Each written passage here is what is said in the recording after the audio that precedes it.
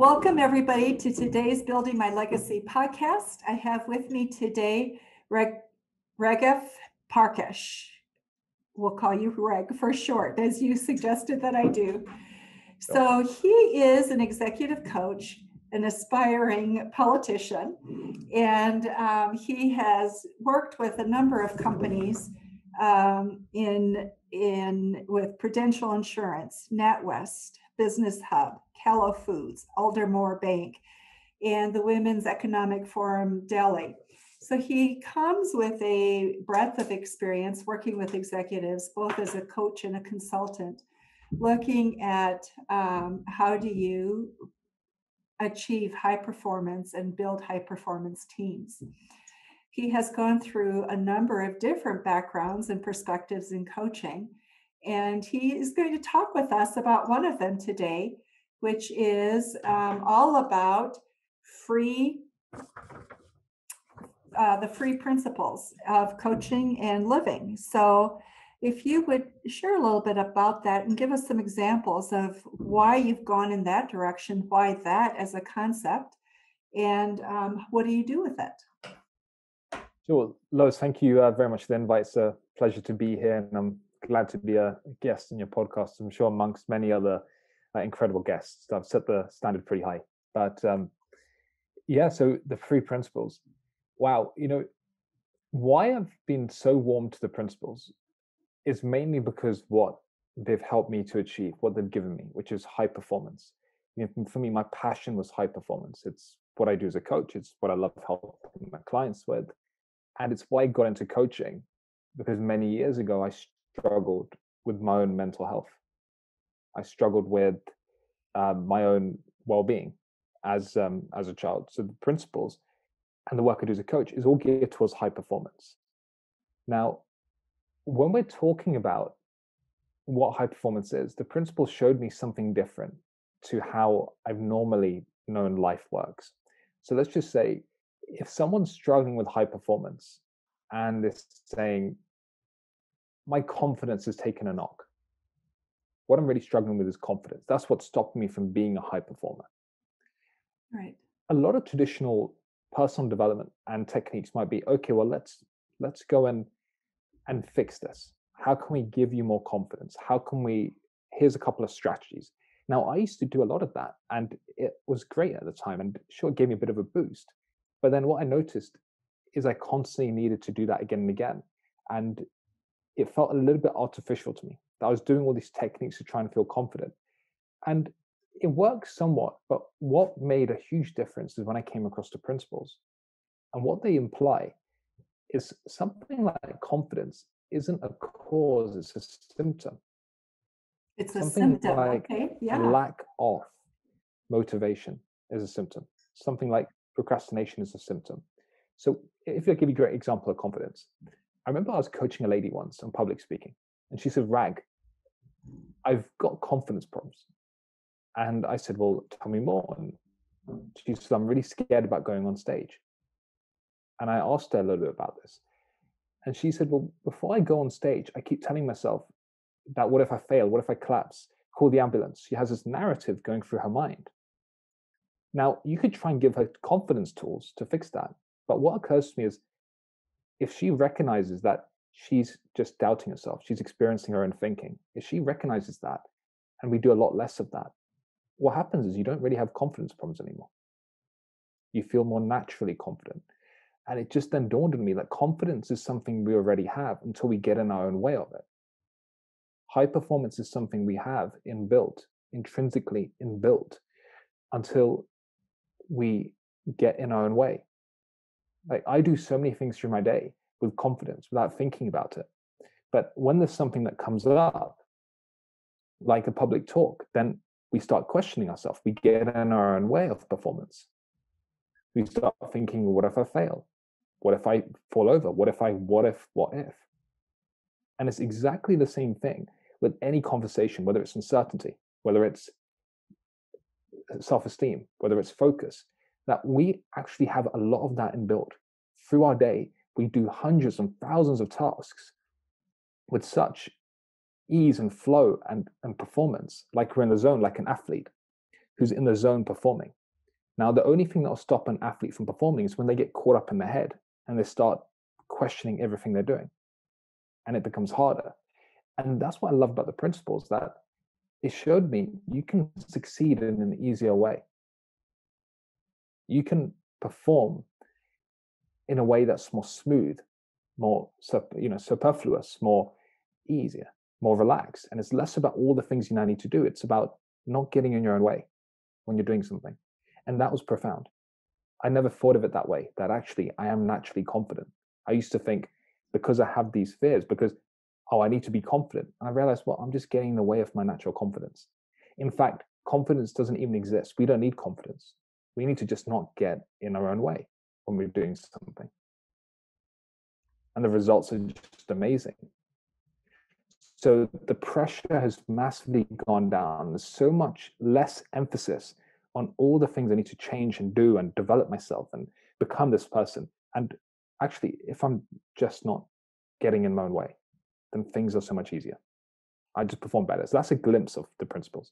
So how do you get out of your own way? Because I may think that conceptually it can work, but we do get in our own way. So how do people stop getting in their own way? Well, I'll share, if I can share a quick example with you. So I remember I was doing a talk for the government in the UK, and I'm allowed to talk about this. This isn't highly confidential or anything, but I was delivering a talk on resilience to the government and parts of parliament. And for them, they're really big on resilience because they're going through times of uncertainty. And I used a great example about roller coasters. And I said, what's the scariest part of going on a roller coaster? Because I'm not a fan of roller coasters. I'm not a fan at all. I can't stand them. And a lot of them said, well, surely it's when you're on the ride or when you're going down the track. But one person said, actually, Rag, I think it's when we're in the queue. And suddenly everyone murmured and thought, yeah. And I said to the guys, the scariest part about being on the roller coaster isn't even the roller coaster. It's what we think about the roller coaster. And what that shows me is, as humans, we have the ability to think. And we often think quite a bit. As the philosopher Descartes said in one of his meditations, I think, therefore I am. Right. That we experience thought. We have the creative ability to think as people. Now, why they found that profound is they were talking about how to manage uncertainty. Well, here's the thing. We all deal with uncertainty because uncertainty isn't the bad, scary, horrible part. It's what we make up about uncertainty that's scary. It's what we're telling ourselves about uncertainty that's scary. That's what is the most horrific part. It's not actually what's unfolding, because we can deal with that in real time as it happens. You and me, I'm sure we've been through challenges in our lives and businesses. And when they come up like a fire would, a firefighter can just put it out in the moment, on the spot. They can deal with it. But why we get stuck is because we get a little bit caught up in our thinking about how will something happen? What if this will happen? And you can call it self-doubt. You can call it questioning yourself. You can call it criticizing yourself. All of that just keeps us a little bit in our heads and stops us from being responsive and creative and focused and in the zone and doing the things in our life that we can do. Now, some people can call it mindfulness. Some people might call it a meditative state of performance, like you see when you watch an actor acting or a sports person performing.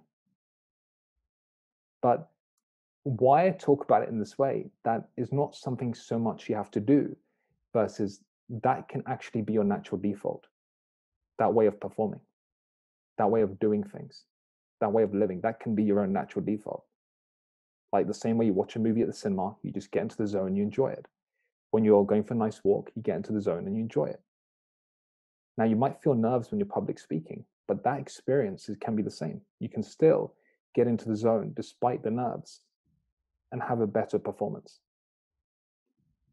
So getting into the zone, getting out of your head so you can let what your natural talent is come forward. Oh, how do you do that? That's a process, correct?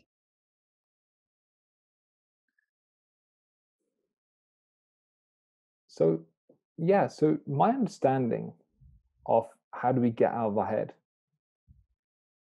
is if I think about our conversation right now, we're naturally in the flow and we're just having a conversation, and it's really easy and it's quite simple. And we often ask, well, how do I get out of my head? I look at it the other way, that I think we're out of our head until we get in our head, where we use thoughts as a ladder and we start climbing all these thoughts that come from mind. Like some of my clients call it what ifing, that a lot of their fears in business and life come from what if. Like, what if this happens in my life? What if this happens? What if? And as that level of thinking doesn't actually help, because it's not contributing to us navigating a disaster. It's not contributing to us overcoming a potential challenge. That's just getting us very caught up in our own fear. And if you look at, so to look at how do we not get caught up in that, it's like the act of meditation. Why people like meditation and they think meditating is what helps them slow down. Well, when you're meditating, all you're doing is stopping and doing nothing, and you're relaxing. And that brings you back to your own default. That brings you back to a grounded state because you're letting go. You're not actually doing anything when you meditate. And I never thought about it that way. I thought I need to do meditation so I can be relaxed. And until I realized I might feel stressed from time to time. But if I allow myself to slow down, if I allow myself to be grounded, I suddenly feel more inspired. I feel more creative. I get better ideas. Like a great question I ask my clients who are a little bit skeptical about this first, I'll ask them the question, where do you get your best ideas from? And all of them will say, in the shower, when I'm walking a dog, one of those two. It's often one of those two answers. And I ask them, what do you make of that? And they'll say, yeah, well, I tend to get my ideas and creativity when I'm relaxed. Because we perform better in that state. But we think we need to be stressed and hustling and burning ourselves out. And we wear burnout like a badge of honor. Like I need to be stressed. I used to have this belief, no pain, no gain. I need to be working hard. I need to stress myself out. Well, if you look at the body or the mind, most things in life don't work well when you put incredible amounts of stress. It's not the nature of it. Like, sure, some things you will experience stress in life. It's normal. But a lot of the excess we put on ourselves, that's why we think, how do I then ground myself? When actually grounding yourself is our nature, but we take ourselves away from grounding.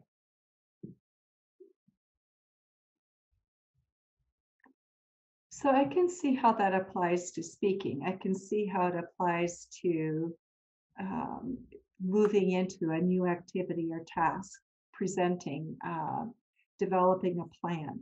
How about procrastination? How does that work with procrastination? Because that's a little bit different mental process, or is it not? Well, it's different, and without giving you the annoying answer, it's different and it's similar.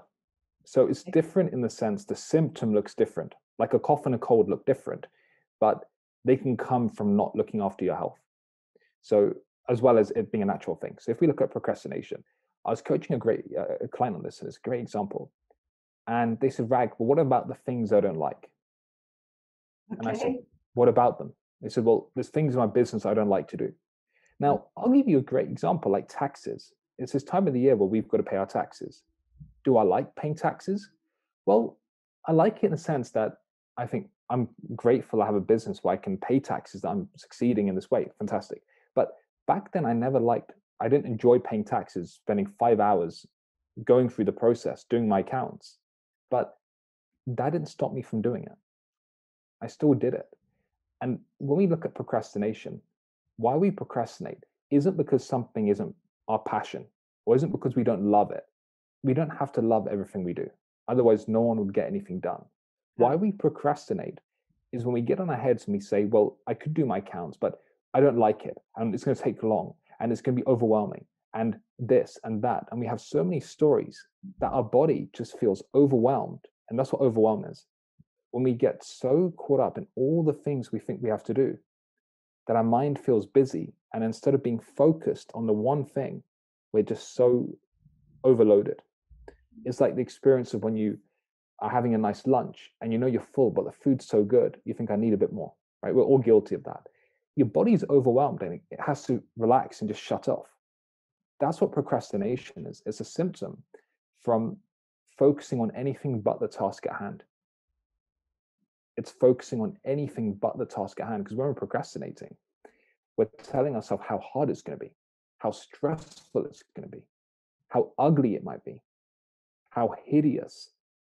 If you're doing that, why would you then feel inspired to do what's in front of you? Whereas when it comes to my accounts, it doesn't matter what I think of it. And this is the thing. I don't go off my feelings. I don't go off my thinking, because that will pass. Sure, I might have the thought saying I don't like it. I don't need to take that thought seriously. I don't need to get so immersed in how I'm feeling. I can just not take my feelings and thoughts seriously, and I can just plow on with what's in front of me. So do you do that by creating a new story, or how do you go about that, Ray? You know, when I feel I feel all the same thoughts and feelings my clients will feel.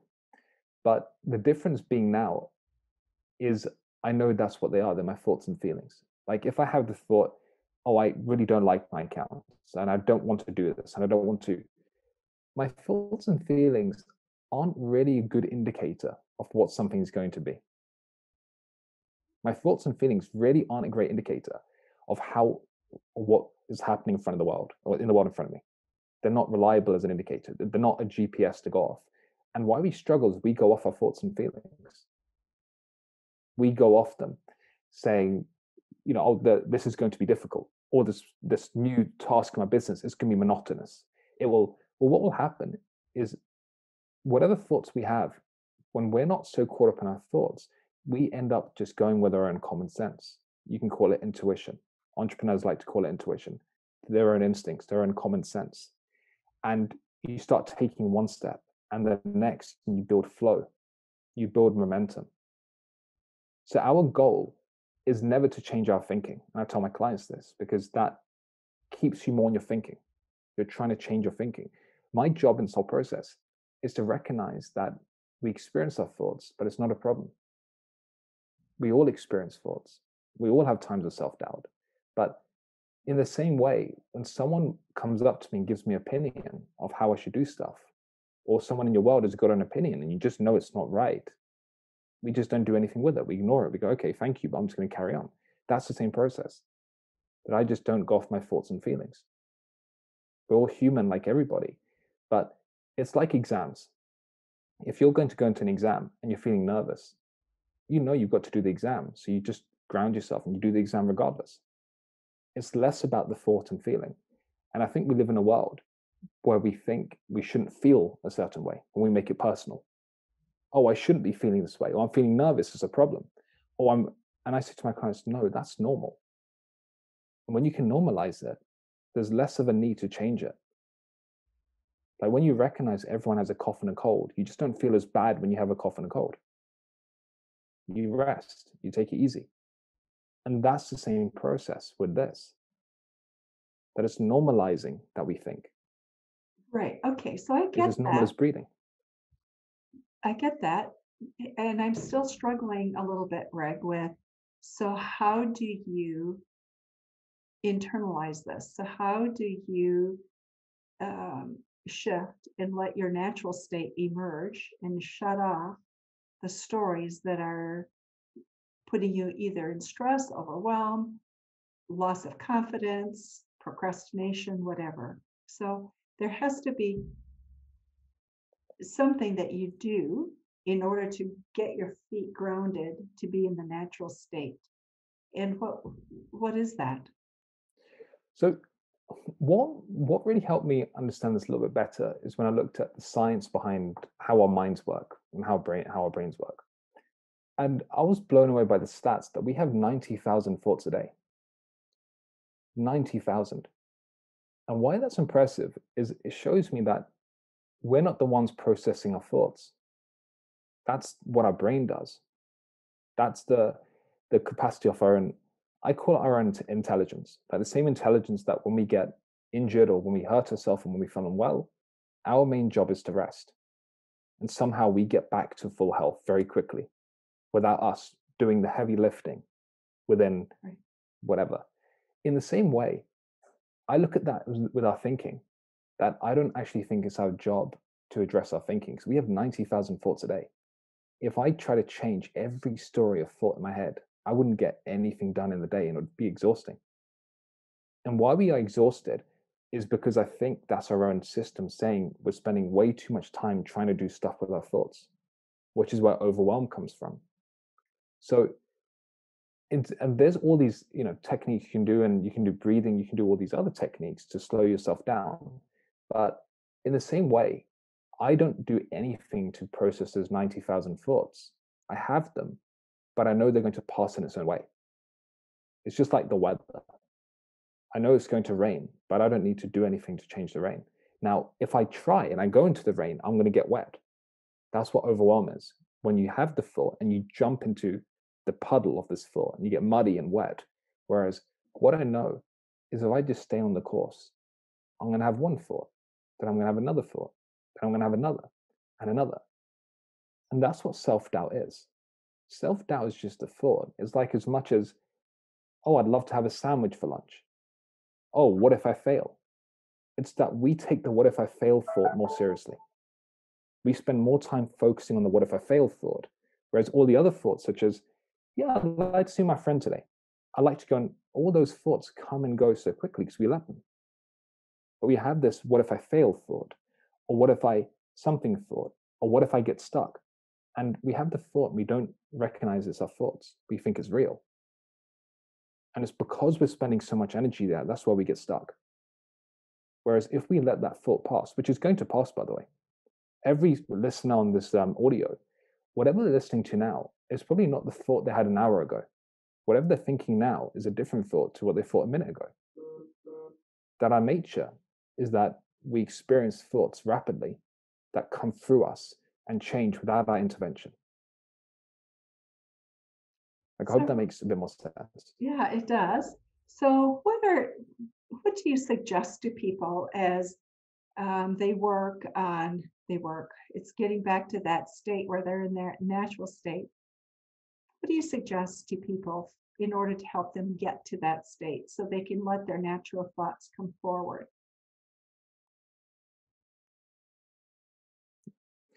This is going to sound like a absolutely crazy question, but it's led to really profound insights from my clients that I would invite people just to think about. What if it wasn't your job to ever change your thinking again? What would happen? Now, when I throw this question out there, I don't also throw this question saying it's a catch-all for mental health, because I've been privileged to have a lot of coaches. I've worked on my own mental health. I believe I'm an ambassador for mental health. There's a number of things people can do. So this isn't a lightly, or me lightly making a statement. This is all you have to do, because people might need different ideas, and it's going to be personal. And I let their own personal instincts guide them on this. But if we look at this as a first step per se, a question I ask my clients is, what would happen if you didn't make it your job to change your thinking again? What would happen? And at first, I get responses like, well, I'm worried I'd be more caught up in my thoughts, or I'd be more stressed or something. But then my clients say, if I didn't change my thinking, that makes it easier. Like, that feels like a load off my chest. Like, if I didn't have to do all of that and change my thinking and fix my thinking, then, like, in practice, it's a lot lighter. It just makes our job so much easier and cleaner. That I remember asking this to a client, he had like a weight off his chest. He thought that would make the world easier for me, because I spend so much time in my head. It means I'll be less in my head.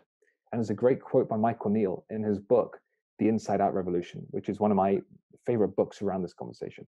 He says that there's nothing you can do to change your thinking quicker than to do nothing at all to change your thinking. Interesting. And it's a very counterintuitive approach to a lot of the mindset stuff. But that's what's made a humongous difference for me. Yep. Mm-hmm. So when you present Sorry, I think this is after you, Lois. No problem. So when you talk about this, do you talk about it with corporations when you consult with corporations, or is this So something that with you talk about? corporations, Go ahead.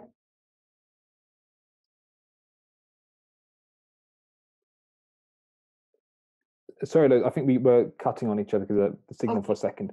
Yes, Okay. with the corporations, it's I share this, but with a lot more practical examples, so they can see the nature behind this a little bit more. That it depends with the clients and how I coach, but like there's some clients when I coach on business, we might end up talking about the business plan.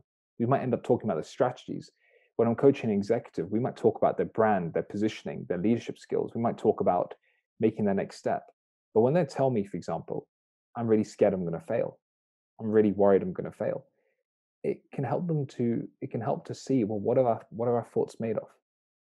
Do our thoughts ever tell us what's going to come up? Do our thoughts ever give us an indication of who we really are? Does it tell us that we're going to fail? And we see the made upness in the thought, which can really help anyone I coach.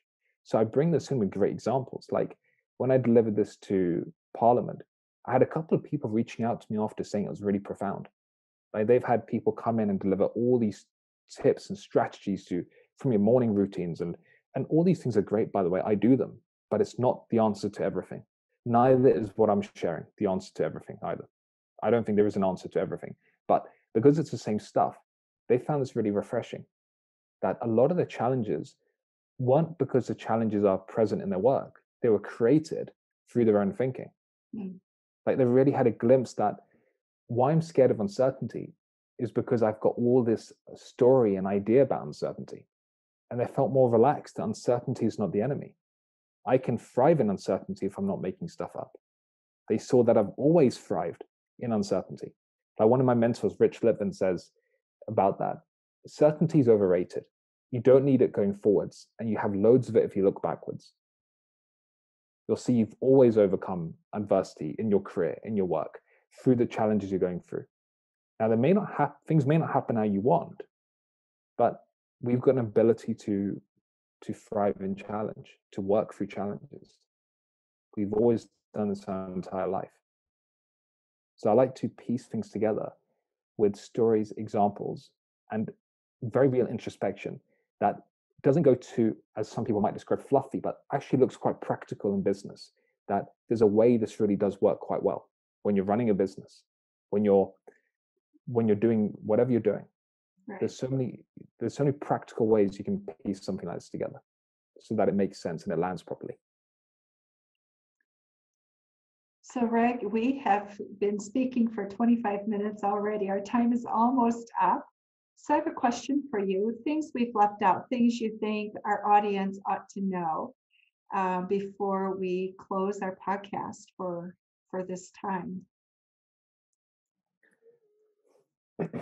You know, I was thinking about the conversation so far, and even last week I was delivering a workshop around this conversation to a group of entrepreneurs and executives that had gone through some challenges and are looking to perform better this year and set themselves up for the new year. And they were asking me what were two key things that really can make a difference. And the first is, as we've spoken about, that uncertainty really is our friend. And it's amazing that although we play the game of needing certainty, sometimes we do, thinking certainty is a way forward. Actually, there's no such thing as we can thrive in uncertainty. And I shared the quote by Reid Hoffman, the founder of LinkedIn, that an entrepreneur is someone who will jump off a cliff and build their plane on the way down. And that is a great example about how this conversation works. That through the year, that's what we've done. Through the unknown, we've taken one step and the next and the next. Despite the unknown, we've taken a step and things have a way of coming together. As Steve Jobs famously says, the dots can connect if we allow them to connect, one step after the next, after the next. And what allows that to happen is the power of focus and being an essentialist. An essentialist means knowing what are your main priorities. Because so many of us today, and why we're overwhelmed, is we walk into meetings and say, these are my 7 priorities. The problem is you can't have 7 priorities. It needs to be singular priority. And at any moment, there's only one thing that's really critical for us to do in our lives, in our businesses. And the more we can get present to what that is, the better our performance is, because we're more in the moment, we're performing better. And that's what pieces this all together. So if there was something to do, is getting clear out of all the things I think I need to do on my to-do list, what is really pressing right now? Like, what is really important? And people might say 10 things, but within essentialism, what it points to is it's all the same thing. That it'll always boil down to 2 things, 3 things. And I found this for my political journey. Like right now, I'm writing a book, I'm coaching my clients, and I'm going into politics. And I can tell you there's only 3 things I need to do towards those. Right now in this moment, that's 1 step in each department. There's no more I need to do. I don't need to get concerned about my plans. I don't need to worry about what's to come. There's individual actions in those 3 that I can do that'll make a difference. And that's what helps with performance, getting very laser focused and clear and going with your own instincts, trusting your instincts. And that's how it pieces like everything together for us. I appreciate that right now, because I think many people are struggling with that. What do we do with uncertainty? And I think your thoughts about embracing it's real. And rather than being afraid of it, embracing it and moving ahead. So, Greg, thank you so much for being with us on this podcast today. And thank you for listening on Building My Legacy podcast. Thank you for watching my video. Don't forget to like, subscribe, and click the bell button above. Leave comments. We'd love to hear what you think. And visit our other social media links as well. Thanks much.